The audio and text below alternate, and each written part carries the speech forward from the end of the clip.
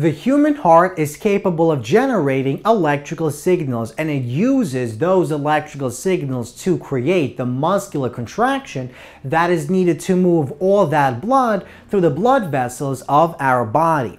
In fact, physicians can actually study and analyze the way that the heart of the patient produces electrical signals, and they can determine different types of abnormalities that might exist within the heart simply by using this tool. So this tool is known as an electrocardiogram. An electrocardiogram is a graph that describes the electrical signal that is generated by the heart. Now, how do we actually obtain the electrocardiogram?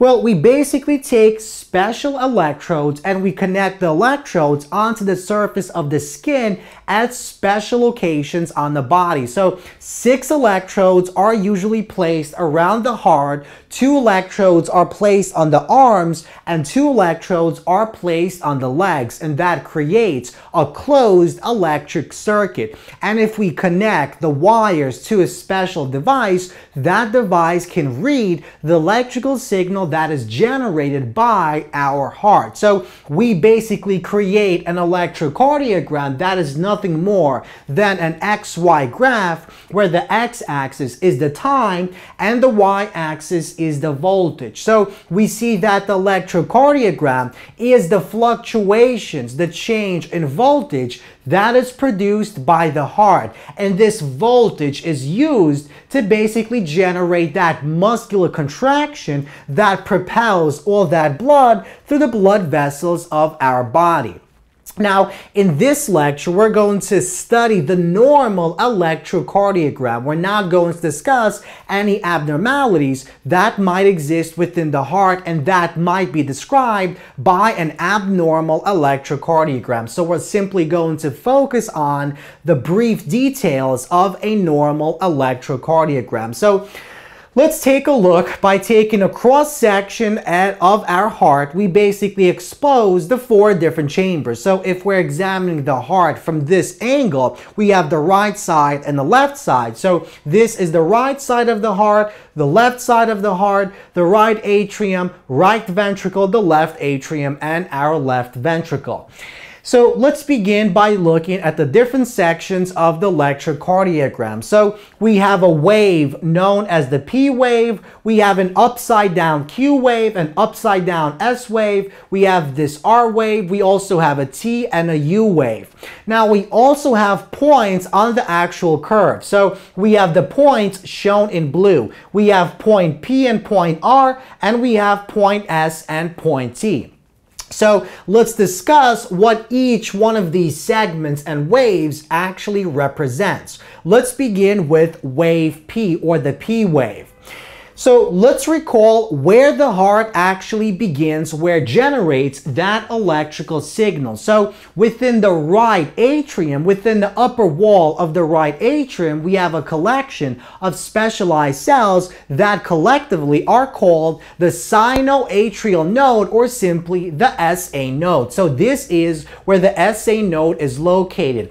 And the SA node contains cells where the membrane of those cells depolarize, and that creates an electrical potential difference. And that's exactly why we have an increase in the voltage taking place within this portion. So when the SA node generates that electrical signal, the action potential, it increases the voltage, it makes it more positive, and our electrical signal then propagates through these conduction channels shown in purple. And these conduction channels extend through the right atrium and through the left atrium. Now, when the voltage reaches its maximum, so at the peak of this wave, at the peak of the P wave, that is when these 2 atria begin to contract simultaneously. So this ventricle, this atrium and this atrium begin to contract, and as they begin to contract, they cause these two valves, the tricuspid and the bicuspid valve, to basically open. And as they open, the blood begins to rush into the right ventricle and into our left ventricle. Now, at the same time that our two atria begin to contract, that signal eventually reaches another specialized section known as the AV node, or the atrioventricular node, and this node is located in the interatrial septum of the heart, in the wall separating our two atria. Now, when the signal arrives at the AV node, what it does is it delays that signal by about 0.12 of a second. And what that does is it gives the atria enough time to fully contract and move all that blood into the fully relaxed ventricles. So we see along our P waves, our atria begin to contract at the tip while the ventricles are actually fully relaxed.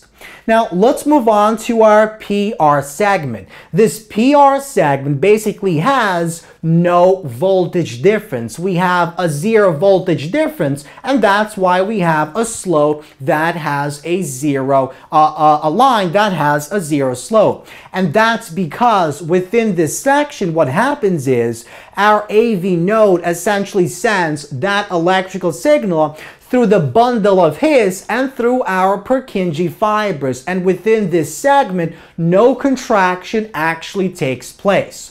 So once the AV node delays the signal, it depolarizes and sends the electrical signal through the bundle of His and our Purkinje fibers that essentially permeate through the walls of our two ventricles, as shown by these purple fibers within this diagram. This does not actually cause any contraction. Now, let's move on to this segment, the QRS segment, which is commonly known as the QRS complex. And this complex actually consists of 3 individual waves. We have the Q wave, the R wave, and the S wave. Now, the Q wave and the S wave are known as the downward deflection waves because they actually decrease our voltage. They make it more negative. But the R is known as our right side up, or the upward deflection wave, because it increases the voltage. It makes it more positive.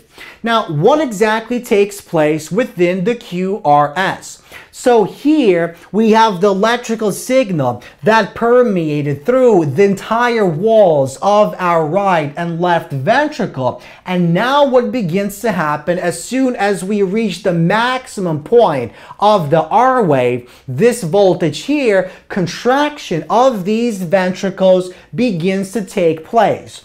And as the ventricles begin to contract, there is an increase in hydrostatic pressure, and that forces these two valves, the tricuspid and the bicuspid valve, to close. And when they shut close, that's exactly what causes that first sound that we hear when we listen to our heart via a stethoscope. So if we listen to our heart, we hear the lub-dub sound, and the lub is caused by the closure of these two valves during the QRS complex. Now, so this is when the ventricles actually begin to contract, these valves close, and the right and left atrium are now relaxing. Now, the question is, why exactly is the voltage difference here so high? Well, that's because this section of the heart, the ventricles, contain the thickest layer of myocardium. They have the thickest layer of muscle cell. And so that means a much higher voltage difference is needed to cause the contraction of all these muscles found within our right and left ventricle. And that's exactly why this peak is such a high peak. Now, let's move on to the ST segment. What exactly takes place within our ST segment? So within the ST segment, that contraction increases that hydrostatic pressure, and what that causes is these two semilunar valves, our pulmonary semilunar valve and our aortic semilunar semilunar valve to basically open up. And as those valves open up, all that blood flows from the ventricles and to our arteries. So the left ventricle sends that oxygenated blood into the aorta, while the right ventricle sends our deoxygenated blood into the pulmonary arteries and eventually into our lungs. So within the ST segment, all the cells within the ventricles have been depolarized, and repolarization of those cells basically begin. Now, the semilunar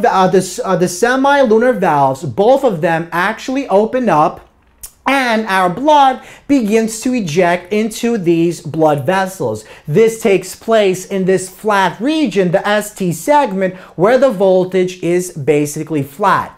Now, let's move on to our T wave, and then let's take a look at the U wave.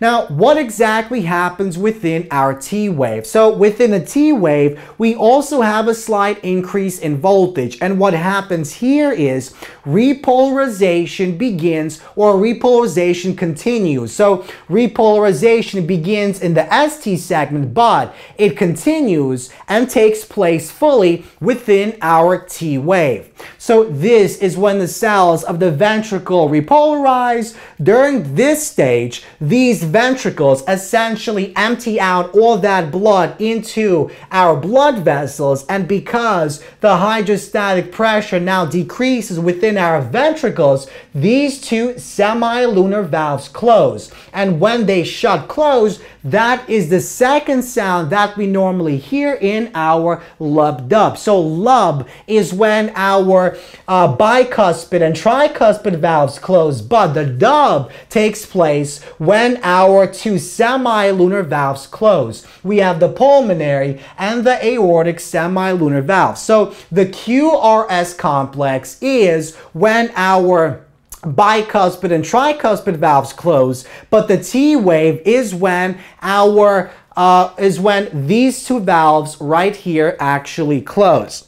Now, what about this last wave we call the U wave? So the U wave is usually a very small peaked wave that follows our T wave, and what we believe the U wave actually describes is the repolarization of all the cells found within the wall separating our two ventricles. So this wall is known as our interventricular wall. And what the U wave is believed to describe is the repolarization of all the cells found within this particular segment. So these are some of the segments and waves that one would normally find on a normal cardiogram. And this is exactly what they describe. They describe the propagation, the movement of our electrical signal as we have a change in voltage, and that ultimately creates that contraction of our heart.